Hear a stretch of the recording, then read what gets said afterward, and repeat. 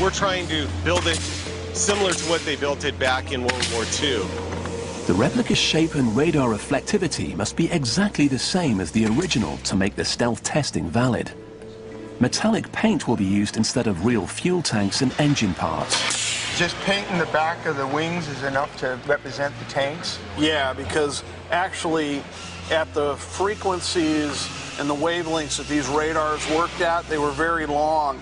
And this was an aluminum metallic tank, and I think if we paint it with some conductive materials, it'll represent part of the structure of that tank to the radar. We're actually going to be painting in this back area here, and probably we will do some outside painting when the vehicle is fully assembled. Now it's going to be getting it to stay, gluing it. For the Northrop Grumman modeling crew, building a replica Nazi jet fighter is a rare chance to show off their skills. Usually everything that goes on in this workshop is highly classified. It's nice to have the chance to build these models, and then we see what they look like before they even become into production. They'll construct the wings in two major sub-assemblies. First, they'll build a long curved leading edge, wrap it in wood, and then bolt it to the main wing panel. It's being built in about a quarter of the time that a normal RCS model would be built. Usually this is a year effort, and we're doing this in, what, 3 months? Give me a nail right here, because I know I'm good here. I didn't even know there was something this advanced in those days, and I can imagine what it might have done to the war if they would have gotten successful with it. Okay, ready? Right now. Start at the bottom? Yeah. Yeah. Can't let go of this. It's popping. Come around. Yeah, keep going down. A combination of traditional craftsmanship and modern tools will recreate the 1940s flying wing. We're using foam to manufacture the wingtip of the Horton aircraft. Machining it is just a lot easier. So by carefully controlling what kind of paint we put over it, it'll have the same radar reflective properties as the wood that it's mounted onto. In little more than a week, they glue and nail together the 80 ribs that make up each of the outer wing panels. Rather than rebuild complex parts like the fuel tank, they use metallic paint to recreate an authentic radar signature. We're simulating what would normally be the fuel tank in the Horton. This is real silver paint. It's silver suspended in a polyurethane coating, and it's rather expensive, about $2,500 a gallon. Okay, that'll look like 2 fuel tanks to radar. Using the same materials that German craftsmen applied more than 68 years before them, the modelers cover the Horton 229's wings with a plywood skin. It's always great to see major sub-assemblies come together. 1, 2, 3. 1 month into the project, the leading edges are complete and ready to be bolted to the outer wing panels. Down a little bit, push it in. They also encounter the same wood warping problems the Germans had to overcome. There's a gap between the pieces because this piece of wood's warped out from the water. It looks like about a ½ inch.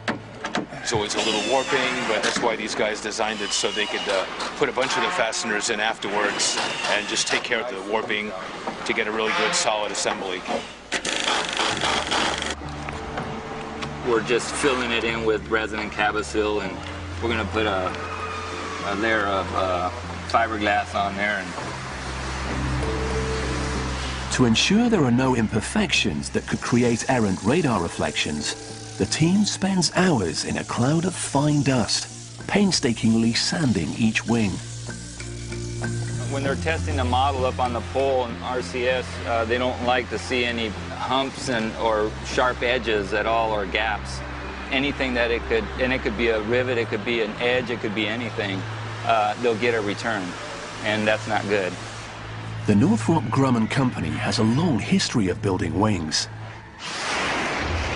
Like the Horton brothers, company founder Jack Northrop was convinced that tailless aircraft would one day revolutionize military aviation. More than a decade before the Nazis began working on their all-wing fighter, back in America, Jack Northrop was already test flying his own wing designs. After the Second World War, the Northrop YB-49 became a lead contender in the race to make America's first intercontinental bomber.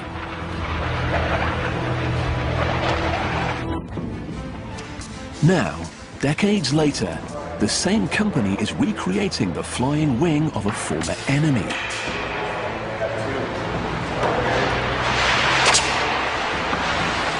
Work myself into the model.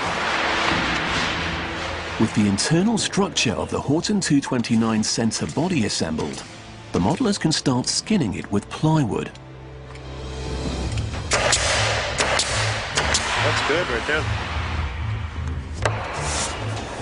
We're using flex board, wood that's not real strong, and the reason we're using it on the leading edge is so we can just use one piece and wrap it around the bulkhead and the rib. Need a third hand here.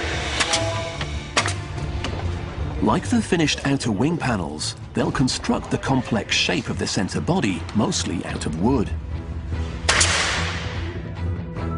To ensure the radar test results will be as accurate as possible, the modelers also have to replicate two of the most vulnerable areas on a stealth aircraft: the metal cockpit and inlets.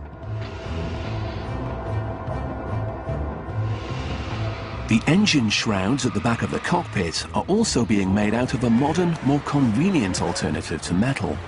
On the original plane itself, it was welded steel.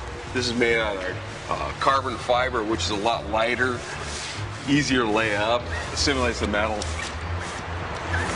To save time, instead of handcrafting complex parts like engine turbine blades, the model makers are using a fantastic plastic crafting instrument known as a sintering machine. It can recreate almost any shape by quickly and efficiently melting thin layers of powdered nylon.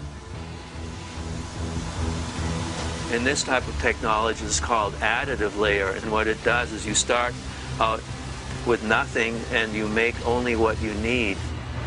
We grow this overnight and it's completely finished. All the holes, everything is there. The turbine blades are finished and ready to be assembled in less than a day. But for the radar testing to work, they must ensure the nylon and fiberglass parts have the same reflective properties as the original German metal components. In the area of the inlets, what we end up doing is we take a reflective paint and we coat the outside of the shape so that from the radar standpoint, it doesn't know whether it's a piece of fiberglass underneath or it's a piece of steel or aluminum. I think in the 40s how the brothers made this canopy, they started off with a flat sheet and they bend, screw it, heat it up and just keep bending and forcing. The 229's cockpit is a big opening, making it vulnerable to radar. Modern stealth aircraft use special coatings on the canopy to prevent electromagnetic energy from entering the cockpit and bouncing back to the radar. I was thinking that this To keep the replica as similar as possible to the original, the team uses 1940s material and techniques to form the cockpit cover. It turns out to be much harder than they thought. This part and this part. How do you say 1, 2, 3 in German? Eins, zwei, drei.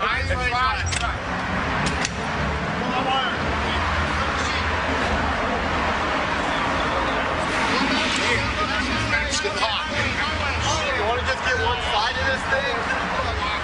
Yeah, we lost it. It's over. It's over. It ain't gonna work no more. We're done. We're going to have to give it another shot. We're going to cut this out so this area is relieved, and then this will lay down a lot better.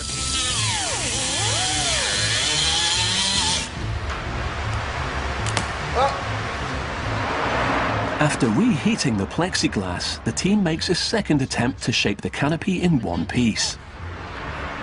Yeah, we've lost it. We lost it. Okay, nice effort.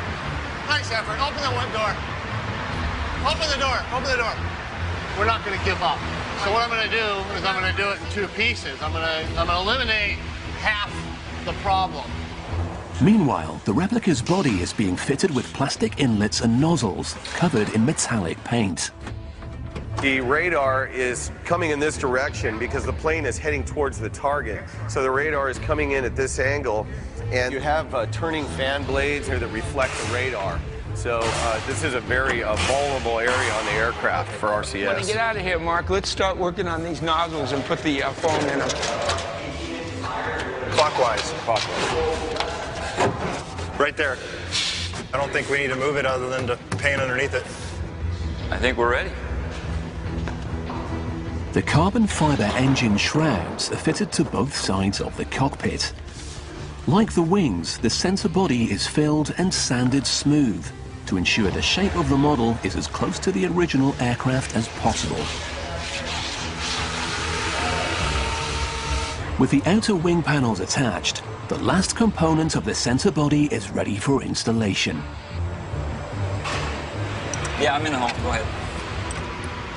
Meanwhile, the layout and shapes inside the original cockpit have been faithfully replicated with pieces of plastic plumbing pipe. Okay. Something. Look at that, man. Having this all correct is really good because it's going to have all the correct surfaces for the radar to come in and reflect off of. So we really have a true representation of the real plane. With the cockpit and canopy installed, there's one last key job to ensure the plane is ready for radar testing.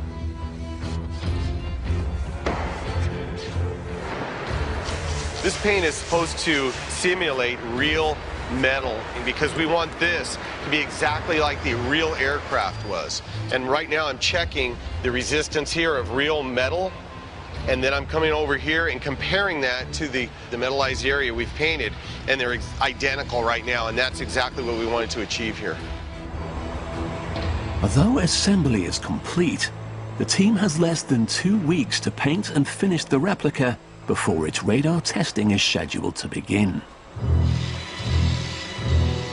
64 years earlier, the original Horten 229 was being readied for its first test flight at a top-secret hangar inside Nazi Germany.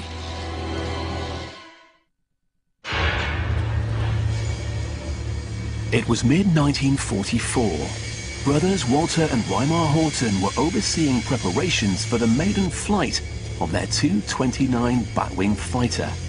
It was supposed to turn the tide of the war back in their beloved Führer's favor. The once mighty Luftwaffe had been emasculated. Allied bombers struck with impunity over the Reich. And on the 6th of June, Hitler suffered another crippling blow as the Allies landed at Normandy. By the autumn of 1944, work on the Tu-29 was nearly complete when the brothers got word that the Führer was desperate for a new long-range bomber. Adolf Hitler had a dream of taking the war to the United States and would describe in detail to confidants like Speer how he dreamed of destroying cities like New York, to knock down the skyscrapers, to leave them in flames. Reimer spent 3 weeks in December of 1944 designing the intercontinental bomber known as the Horten 18. It was going to be an expanded version of the Horten 229. As the Horten brothers worked in seclusion on Hitler's America bomber, their flying wing fighter was about to make history. A week before Christmas 1944, Luftwaffe test pilot Erwin Ziller watched as ground crews rolled the Batwing fighter from its secret hangar. Although a highly experienced test pilot, he was about to become the first to fly a jet-powered flying wing. The Horten 229 was generations ahead of any other aircraft developed in the world. And the Horten 229 had to be the most exotic piece of machinery in Germany at that time.